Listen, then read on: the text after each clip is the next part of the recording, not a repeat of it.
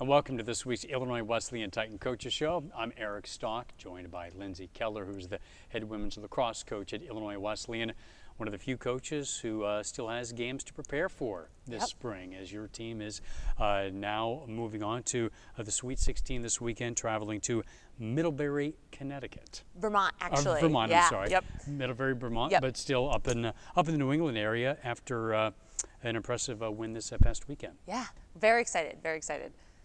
So just talk about the process that the team has been going through the past couple of weeks and the big wins here in the first rounds of the regional.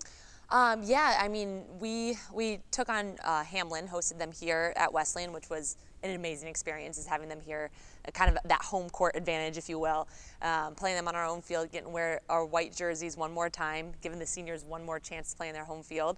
Now, Hamlin, it wasn't a team that we'd played before, so we really had to rely on scouts, rely on film to kind of get a taste of what they were like. We saw on film they were fast, they were athletic. That's definitely what we saw out in the field.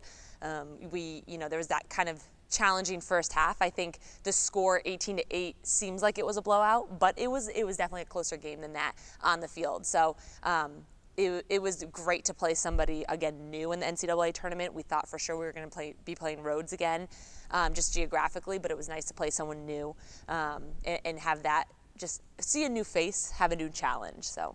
How much you feel that experience, getting that under your belt, helps you for this coming weekend? Oh yeah, that confidence is definitely a big factor of getting through that first round, going that step further than last year, which was the goal of ours.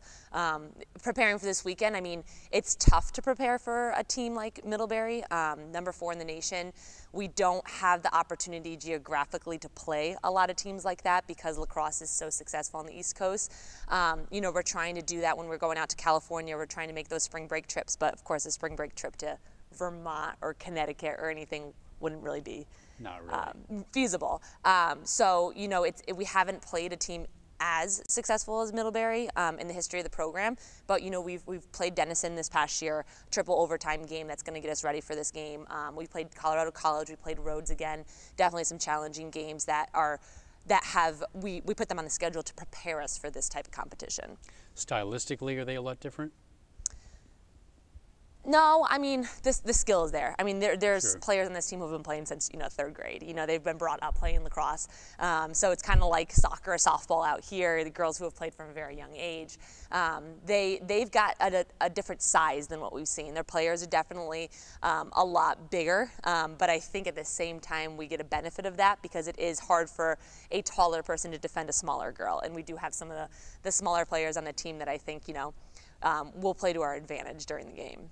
You have to be pleased with the direction of the program, how it has come this far in such a short amount of time. Absolutely. I mean, I couldn't ask for anything more. I think in our mind, starting the program when I came out here as a first-year team, we had those goals of, okay, by our 4th year, we want to be getting to the NCAA tournament. And, we hit that goal earlier. We did it in our 3rd year. And at this point, winning games in the NCAA tournament is just surreal to have been able to accomplish that in 4 years. And I continue to hope and continue to really push to continue getting through the NCAA tournament to that next round, the next challenge every single year.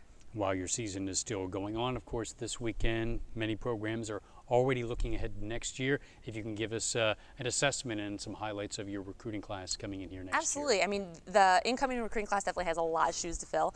The class we are graduating is the first class that, was ever recruited here at Illinois Wesleyan, and have had some great have been big impacts on the field. I mean, from defense, from the goal all the way up to attack. So big shoes to fill, but we have 5 incoming recruits right now that, 4 from Chicago kind of area and 1 from Wisconsin that we're hoping to fill those shoes. We have an incoming goalie, we have a couple midfielders and an attacker too. So.